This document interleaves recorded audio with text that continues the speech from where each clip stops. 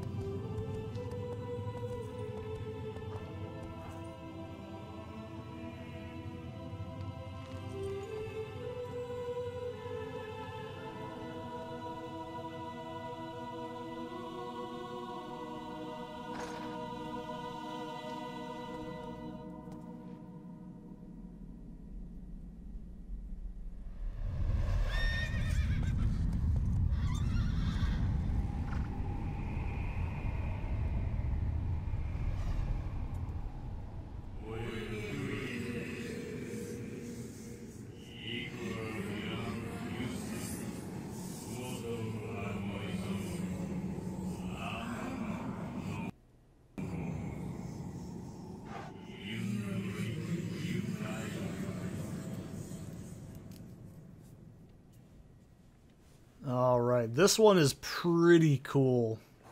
I genuinely like it.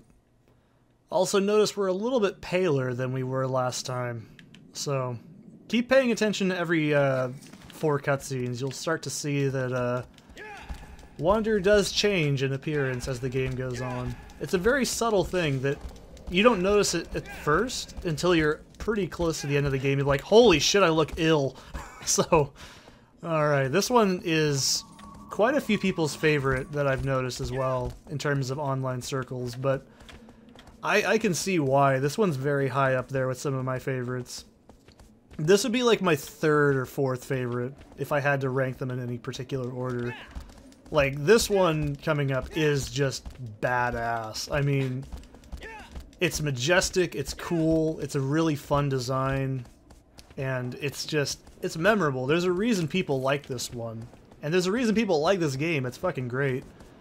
Also, I love this. This is just the shit that looks like where I grew up, you know? This is why this game is so cool to me sometimes. I grew up in rural Oregon, so a lot of this stuff looks so... It's just right like home. And by the way, I'm just holding X. I'm not actually moving the horse. So... I love these kinds of games so much. So, by the way, this is our first time doing this. This is, oh boy, so this is where we're going to get our extra stamina from. So this is a save shrine, and what we're looking for is a lizardy bastard who's probably right there, if I had to guess. No? I don't know where he went yet. So every single one of these shrines has a lizard on it. I think there's maybe like one that doesn't, and it's like in the vicinity of the shrine instead, but... I don't know. As far as I'm concerned, every single shrine has a lizard on it. It can change colors just like a lizard. Oh man, how long does it take me to immediately start quoting Lifeseeker? It doesn't take long, because they can only be banished by the crystal chalice. Oh, I'm done. I'm done. We're done with that. This is a serious game, okay? No fucking around, alright? So... these shrines are all the same, and this is totally optional. But since I actually want to climb the... oh, there he is. The shrine at the end of the game, I want to do this. So, I want to get him in a position where I can actually harvest him really easily. Because if you're not careful, this can be a real pain in the ass. Aggro, you're... yeah, this is... okay, so I remember this really well. The first time my friend and me were playing this, he basically threw a bitch fit because this is one of the most infuriating things to deal with. But you get used to it. There's also a, there he is. This should be fine. There's also an item in the time trials mode called the exploding arrow. Or I think it's like shining arrow or something. What that will do is it'll actually blow the fuck out of things like an explosion. I think it kills them in one hit. I haven't actually tried it myself, but you can launch yourself like in a fucking rocket jump with it. It's awesome. So, yeah.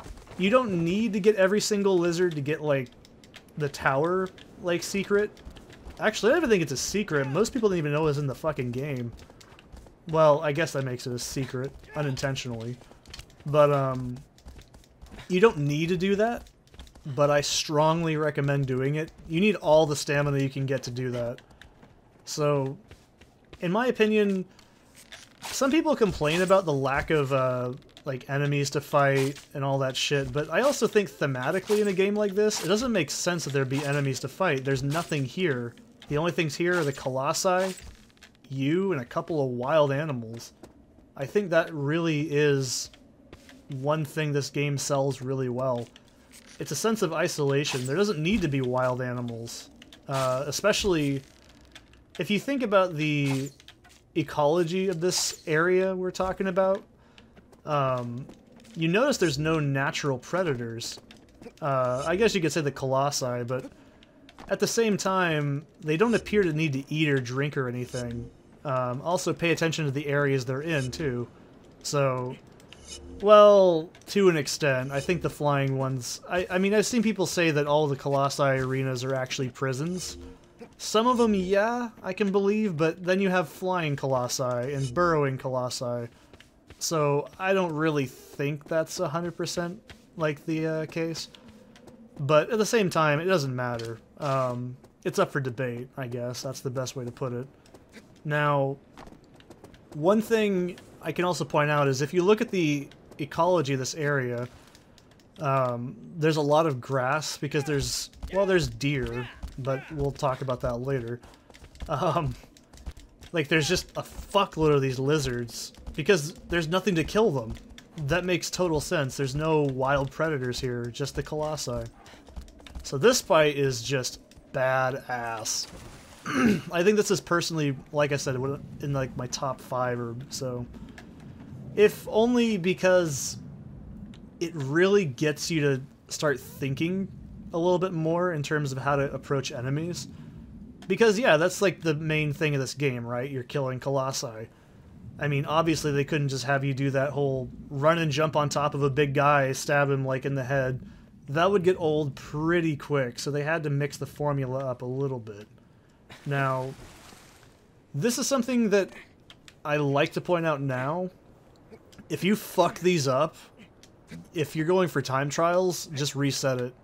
There is no way in hell you're gonna fumble and then still get a good time.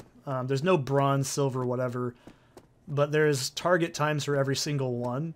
If you fuck this one up, reset instantly. There's no coming back from this one.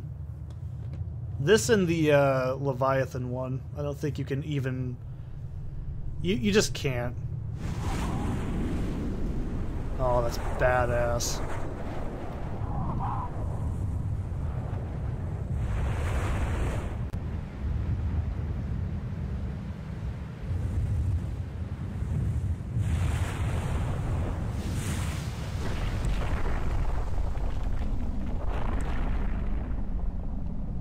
And I like that. He just chills there and he's like, alright buddy, come to me. Maybe he doesn't even know you're there, who knows. I assume it knows you're there. But, god damn. See, like I said, this can give people the screaming willies, and I don't blame them. There's no dangerous fish. You can't swim any deeper than what I'm doing right now. But, this coupled with the music always makes me think, this is just the coolest shit ever. And there we get a better look at this guy. Yeah, he's a big boy. And, well, they don't call it Shadow of the fucking, you know, tiny people, I guess is the best way to put it. Although, in retrospect, that would be kind of funny. In a horrible, horrible way. But, so here we go. This one, pretty easy to figure out what you gotta do. We gotta get his attention. And I love this. First time I did this, I was like, oh shit, this is awesome. Okay, so once we get control again, oh my god. So he has no actual, like, resets, I guess you can call it that. The only way you can reset with this fight is if you fuck it up.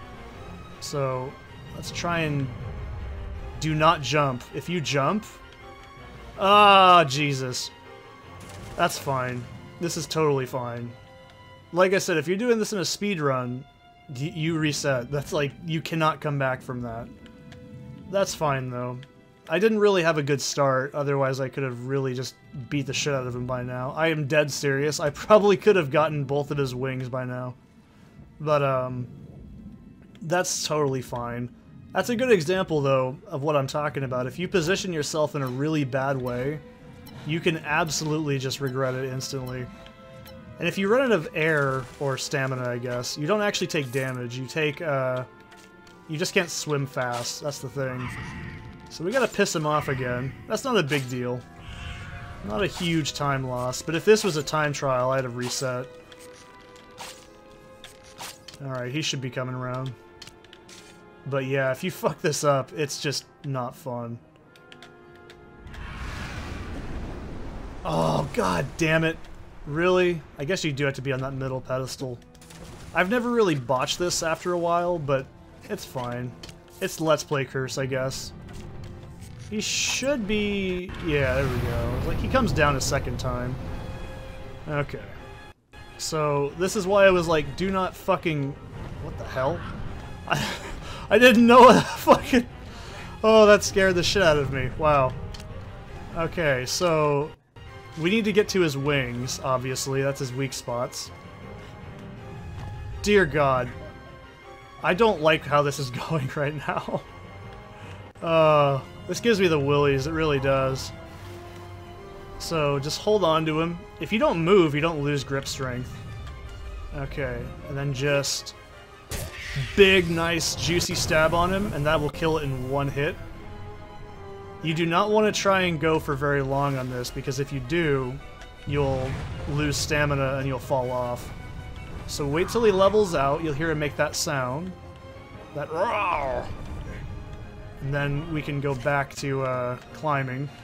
Do not try to jump, because if you try to jump, the air current will actually knock you off. So just stay on his kind of midsection here. Now, I don't trust this. Yeah, that's right. I was pretty good on that one. Nothing in this game is very random. Big stab on him. I fucked up the start, but you can see it's not that hard. Okay. I don't trust this yet. Okay. Good, good, good. Do not try to jump. I cannot stress enough. My instincts tell me to jump, but that is actually a very, very dumb and dangerous idea. So now we gotta get to his tail. The very, very back end of his tail is the last spot. He doesn't have any shake attack here either.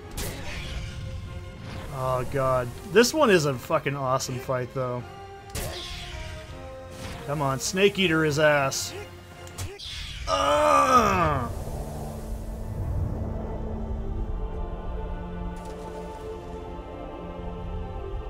Also, you cannot be killed in these animations, because the game just won't let you die. So every time you fall off of one, in like these scripted cutscenes, you'll never actually take enough damage to die.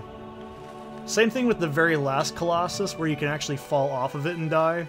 That doesn't happen. But yeah, that's this one. And now we're just alone in the depths of hell, basically. Huh. So that's how I look if I was a fish. Look tasty, I guess. And that's what would happen if I was a fish, honestly. Good times.